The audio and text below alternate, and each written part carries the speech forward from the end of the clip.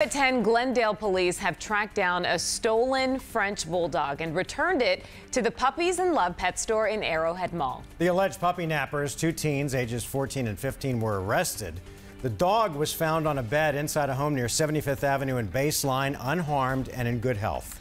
At the time the puppy was stolen, which was only 2 days after it had arrived at the pet store from a breeder, the dog cost about $5,000.